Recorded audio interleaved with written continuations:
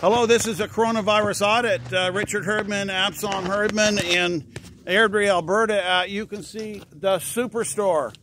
Now I'm going into shop. You can see that we have almost no people here. Talking to a gentleman here that doesn't have the coronavirus.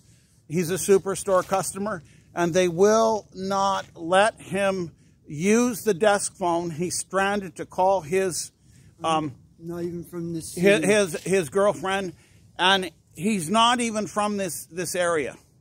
Now, this is Absalom Herdman teaching you a bit of Torah, that when you have a stranger in your city that comes across you that needs your help, you must do the mitzvah to help him.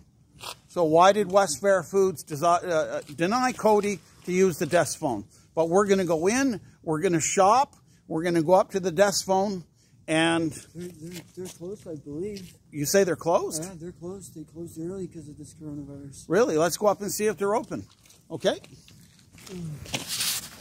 Let's go up, Cody, and see if they're open.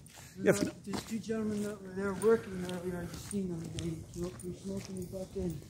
Oh, they might close. It's 9 o'clock or something, right? It's 8. They closed early. Closed up. Right. So they wouldn't let you 8 a.m. to... So...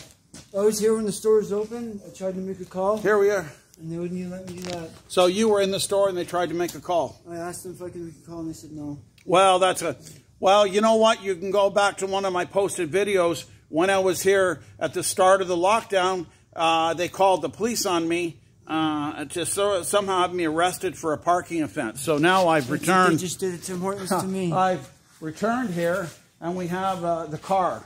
So we're still going to help Cody. If we can't get on the voice over internet, because I don't have 4G service, but I do have voice over an internet phone, we're going to try and get on Superstore's Wi-Fi signal. If not, we're going to go over to Tim Hortons Donuts. How's that, Cody? Sounds good. There's the police right there, and I really don't want to have to deal with them again. No, don't. They came.